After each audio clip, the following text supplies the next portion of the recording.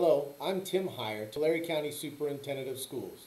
It is truly my honor to be with you today to recognize the achievement of some outstanding high school students from schools here in Tulare County for their performance in the Academic Decathlon competition.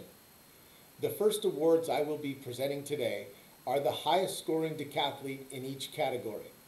These students will each receive a plaque for their specified subject area.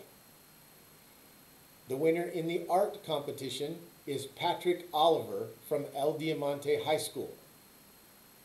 The winner in the area of economics is Sophia Biagio, Granite Hills High School, and tied with Sophia is Patrick Oliver from El Diamante High School.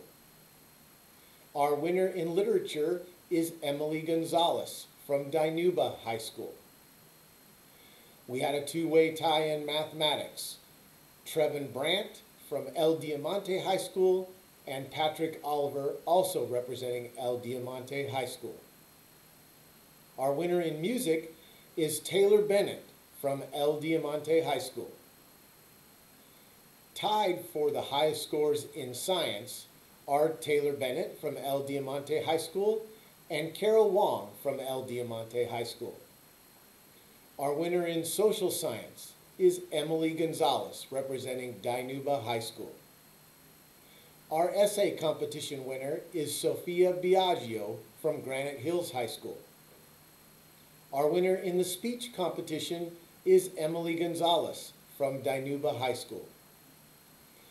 Our interview competition had a three-way tie for the top scores, and those students are R. John Bath from El Diamante High School, Sophia Perez, also from El Diamante High School, and Hannah McLean, representing El Diamante High School. Now let's move on and award some trophies to our top scoring decathletes in each division. In our varsity division, the top scoring decathlete is Carol Wong from El Diamante High School.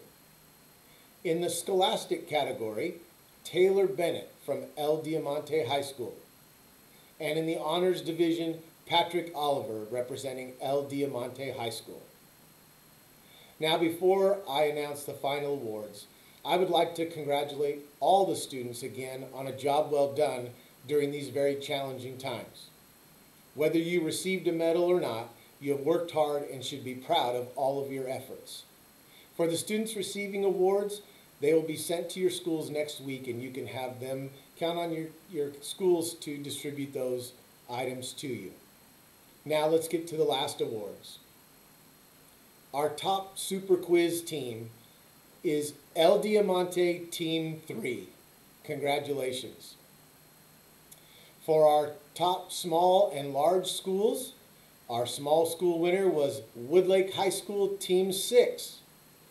And our large school division winner is El Diamante High School Team number 3. Finally, the team that will represent Tulare County at the virtual California Academic Decathlon next month, our grand champion, goes to El Diamante Team 3. Congratulations and good luck in the California Academic Decathlon competition. Thank you again for all of your hard work this year, and we hope to see you again next year.